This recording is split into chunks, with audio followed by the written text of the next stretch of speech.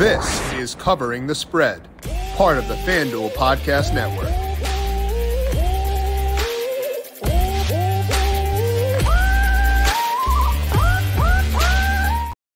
We broke down the Thursday games of the men's Sweet 16 on yesterday's show. It is time now to shift focus and break down the Friday games. And who better to do so than Jon Rothstein of CBS Sports and the College Hoops Today podcast. We're going to pick his brain on everything going down this weekend, what we saw this past weekend, and get you ready for some college hoops once again. This is Covering the Spread right here on the FanDuel Podcast Network and numberFire.com. My name is Jim Sonis. I am a senior writer and analyst for numberFire, joined here, as mentioned, by Jon Rothstein. Find him on Twitter at Jon Rothstein, a very busy Twitter account these past couple of days. We can find Jon on CBS Sports and the College Hoops Today podcast. Jon, I know it is a crazy time of year for you between coaching news, between the tournament for sure, but I appreciate the time. How you doing today? Jim, great to be with you, man. This is March. We sleep in May. Absolutely. No sleep until then. You're a busy guy, so we're going to get you on your way here in a second, but I want to ask you, how'd the opening weekend go? You know, it seems like there was a lot of fun basketball. Did you take some time to actually get to enjoy things between all the madness? You know what? March to me is like when, and I'm not a fast person, but it's like, you know, when you kind of like do your sprinting on the treadmill and you're at 9 or 10 and you're giving it all you have. Yeah. That's what it's kind of like until I get on the plane on that Tuesday after the national championship game from Houston. You're constant, moving, and it doesn't stop, and it's not going to stop. But the hope is that when the national championship game ends and you get on that flight to go from Houston back to New York, that you feel like all of the major stories are done. You can come home, you can get a haircut, you can take your dry cleaning in. Maybe you can reintroduce yourself to the gym so you get in a little bit better shape. And then maybe you can try to hope to have a beer or two. Absolutely. Well, that's the goal as always. We're going to try to prognosticate what we can think about that Tuesday and break down the national championship futures and also talk about these Friday games. As mentioned, if you want thoughts on the Thursday games in the NCAA tournament, we talked about those with Dr. Ed Feng of the Power Rank on yesterday's show. You can find that on Covering the Spread, but also over on the FanDuel YouTube page. Let's start things off, Jon, though, by taking a look back at this past weekend, because we saw a lot of good basketball, but also I think we could have some interesting takeaways from that opening weekend. So when you reflect back on what we saw across the first two rounds, what was your biggest takeaway about this year's field? The parity that we expected to see really resonating in a lot of different areas. And, you know, I think the best way to encapsulate that is that we looked at FAU as a Cinderella possibility before the tournament, and FAU looked like Goliath because they were playing FDU, who beat a 1 seed in what was, you know, the biggest upset in the history of the NCAA tournament. I think that, and also the fact that Princeton, a program, again, that lost Ethan Wright to Colorado because there's no fifth-year rule to come back for in the Ivy League. They lost, obviously, Jalen Llewellyn to Michigan off a team that didn't win the Ivy League. And then they were able to go and win multiple games in the NCAA tournament. That's an incredible accomplishment. And they won, Princeton did, in two different styles. Against Arizona, it was a vintage Princeton game. They dragged the opponent into the mud. They obviously slowed down Arizona, who was a potent offensive team. And then against Missouri, they put up over 75 points. So it was really a tale of two games for Princeton. But it goes to show you just how incredible, again, this tournament is. And, you know, Jim, you know, one thing, too, 3 years ago, we all lost the NCAA tournament because of COVID. Yeah. I think it's important because everybody is so, you know, always looking forward to the next thing. Let's just take a minute, too, and appreciate that we have it back, even if it's been back for a couple of years.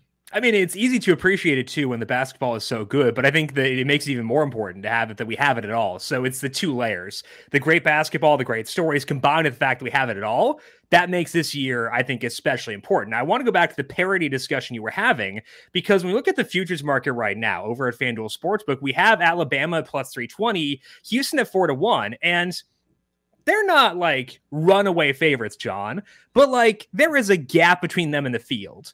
When you look at the parity we saw in that opening weekend, do you think that that discussion also applies to those two schools, or is it more so the parity behind them is the big thing heading forward? I think the parity behind them, Jim, and I think that's the interesting thing. Like, Alabama is a really, really good team. I don't see 2015 Kentucky there. I don't see Towns and Booker and the Harrison twins and Tyler Ulis. Houston is a really, really good team. Houston was a team, though, that was pushed by Northern Kentucky and losing to Auburn at the half. So everybody's vulnerable in this NCAA tournament.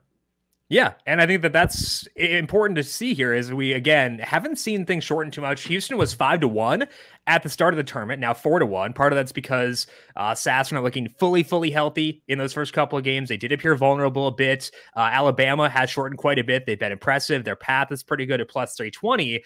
When you look at the hierarchy, John, do you feel as though Alabama, Houston are a full tier above the field based on what we've seen? No. Okay. And again, I don't expect this to happen. Yeah. I picked Houston and Alabama to win their next games. But if you and I are talking on Saturday and say, hey, do you believe Miami's in the Elite Eight and San Diego State slowed down Alabama in 160-57? I wouldn't be shocked. Sure. This is college basketball in 2023. And here's one big thing you have to look at. This is not a 7-game series. This is a 1-game tournament in terms of elimination. San Diego State has 7 seniors and 2 juniors. That is a big thing to keep an eye on when they go toe-to-toe with the Crimson Tide, who, again, I think have the highest ceiling out of anybody left in the NCAA tournament. So it sounds like things are wide open, even at the top here for the final couple rounds of the NCAA tournament. Let's take a look here. We're going to break down the Friday games more in depth, John, but I did want to give you a chance to talk about the Thursday games. Anything stand out to you when you look at the Thursday games across the Sweet 16? Well, I think, UConn has a distinct advantage over Arkansas inside with Klingon and Sonogo. Arkansas is going to have to go over the top of UConn's defense to win in this game, but Arkansas in its first 2 NCAA tournament games, just 6 of 26 from 3-point range. I look at the matchup, obviously, between Michigan State and Marquette, and I've said this time and time again, Michigan State this year reminds me a lot of the 2015 run that they had with Travis Trice to the Final Four as a 7 seed. Tom Izzo has told me multiple times in the talks we've had over the years that, he believes that when things are really balanced in college basketball, like they are this year, like they were when they got to the Final Four in 2010, it makes you feel the losses a little bit more. And what I mean by that is he talks to me all the time about 2010 because he's like, hey, we lost Kalen Lucas to an injury in the NCAA tournament, but we still got to a Final Four. And there wasn't a great team in that Final Four. He goes, Butler was really good. They beat us by 2. Duke won the national title, but it wasn't a great Duke team. We had a chance to win it, and we didn't win it. So I look at Michigan State now as the team to watch in this region to get to a Final Four, which would be Izzo's 9th trip to the Final Four, and again, to compete for a national championship. Yeah, Michigan State now currently actually a favorite over Kansas State over at FanDuel Sportsbook. Michigan State, 1.5-point favorite. Do you think that it's fair to view Michigan State as being a hair bit better than Kansas State for this opening, that Thursday game? I would because of Tom Izzo. Yeah. And I also love the fact that they play the 2 point guards together with Hogard and Tyson Walker. So much has been made, Jim, about Tyson Walker's offense. He doesn't have a turnover in the NCAA tournament.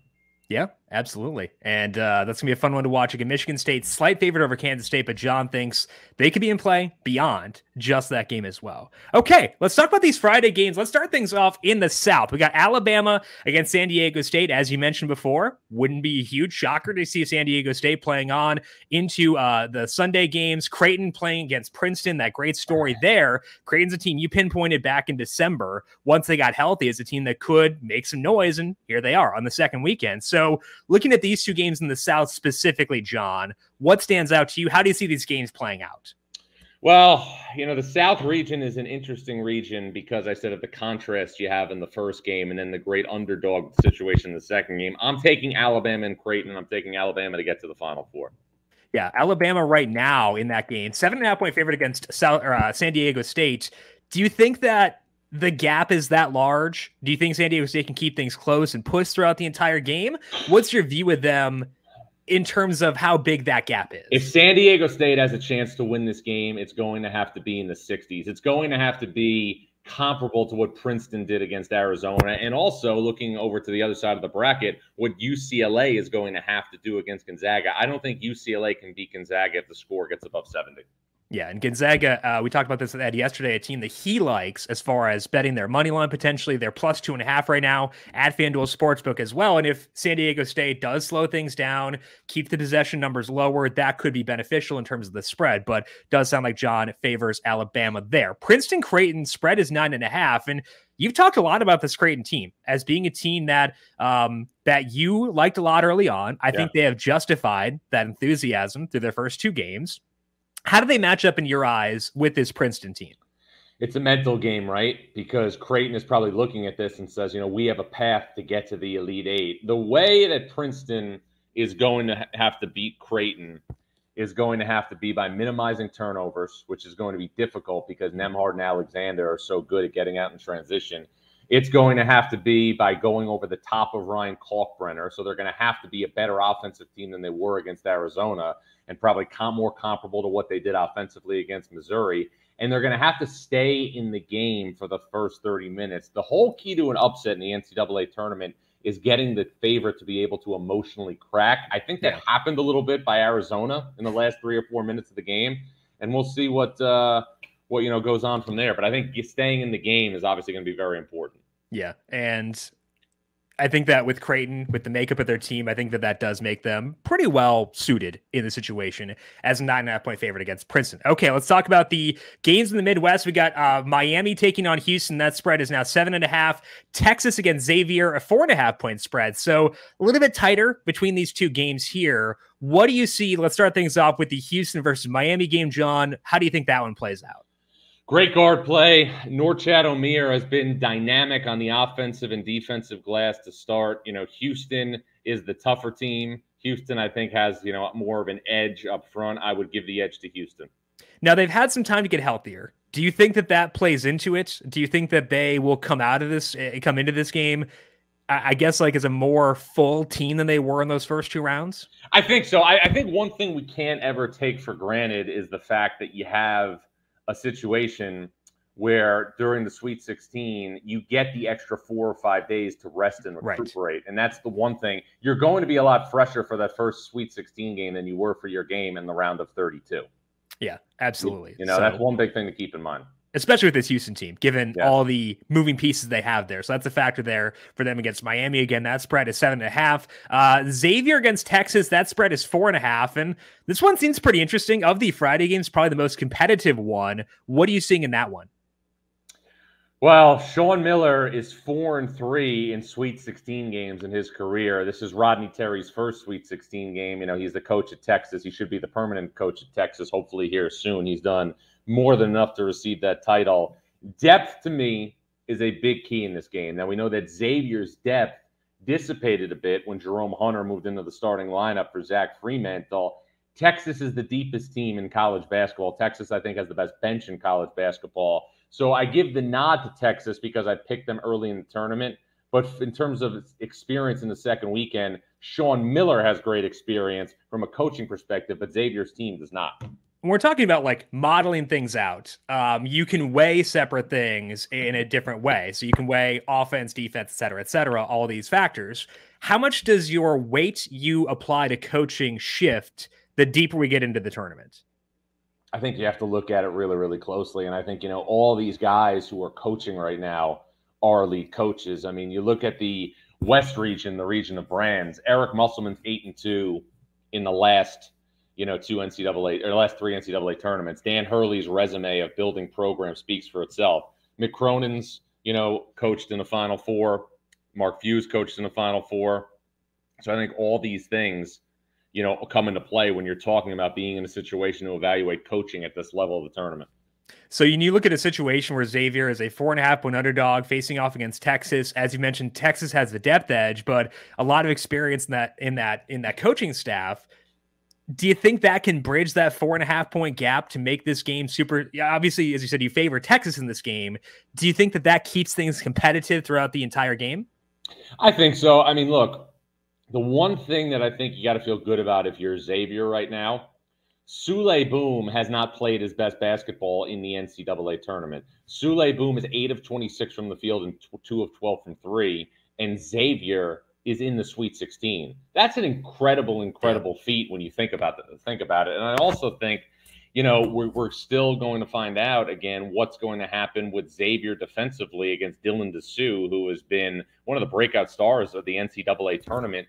And Dylan Dessou, again, is somebody who could pose a real problem for Jack Nungy. Xavier's going to need to have Jack Nungy on the floor in this game. Yeah, and you think about if they have gotten to this point, they have beaten quality opponents and are maybe not playing their best basketball yet. That implies there is a ceiling they've not tapped into yet, and that could be beneficial as a 4.5-point dog on Friday. That's going to do it all for Jon Rothstein for today. Jon, check him out on Twitter at Jon Rothstein. Check him out on CBS Sports. Find his College Hoops Today podcast wherever you get your podcasts as well. Jon, I know no sleep just yet, but hopefully you can take some time to decompress across the next day or so. Back in action once again tomorrow. Have fun, and we'll talk to you again soon. We sleep in Meg. Thanks, Jim. Alrighty, again, find Jon on Twitter at Jon Rothstein. I want to thank you once again for swinging by for today. As a reminder, if you want to find the full breakdown of the Thursday games, find that over on the Covering the Spread podcast feed and over on the FanDuel YouTube page. We talked to Ed about his thoughts on all of those games. This March, protect yourself against upsets with Bracket Parlay Insurance on FanDuel Sportsbook. Right now, all customers can get up to $25 back each day if your parlay of 3 legs or more falls 1 leg short. With a parlay, you can turn a small bet into a slam dunk, and with cash out, you're calling the shots. You can close out your bet whenever you want before the game is over. Just sign in to your FanDuel Sportsbook account. Make every moment more. FanDuel, America's #1 sportsbook. Must be 21 plus and in select states. Bonus issued is non-withdrawable bonus bets that expire 7 days after receipt. Max bonus bet $25 per day unless otherwise specified. Restrictions apply. See terms at sportsbook.fanduel.com. Gambling problem? Call 1-800-GAMBLER. Hope is here. GamblingHelplineMA.org. Or call 800-327-5050 for 24/7 support in Massachusetts. In New York, 1-877-8-HOPE-NY or text HOPE-NY. FanDuel is offering online sports wagering in Kansas under an agreement with the Kansas Star Casino LLC. Call 1-800-GAMBLER or visit FanDuel.com/RG. In Arizona, 1-800-NEXT-STEP or text NEXT STEP to 53342. In Connecticut, 1-888-789-7777 or visit ccpg.org/chat. In Indiana, 1-800-9-WIN-IT. In Wyoming and Kansas, 1-800-522-4700 or in Kansas, ksgamblinghelp.com. In Louisiana, 1-877-770-STOP. In Maryland, mdgamblinghelp.org. And in West Virginia, 1-800-GAMBLER.net. That's going to wrap things up for today here on Covering the Spread, but we are back once again tomorrow with Tom Vecchio. We're going to talk to him about some NBA, talk some NHL. We'll have some more college basketball talk coming up on Friday. Austin Cass will be back with us. We're going to talk to him about the Saturday games in the Elite Eight. So we'll be breaking down those games there. So make sure you are subscribed to Covering the Spread wherever you get your podcast to get these as they're posted. We'll also talk some NASCAR on Friday's show as well. Big thank you once again to Jon Rothstein. Find him on Twitter at Jon Rothstein and the College Hoops Today podcast. I am on Twitter at Jim Sannes, JIMSANNES. You can also follow the FanDuel Podcast Network at FanDuel Podcast. Want to thank you all for tuning in for today. Good luck to you with your bets across the Sweet 16 on the men's side. We'll talk to you all once again soon. This has been Covering the Spread right here on the FanDuel Podcast Network.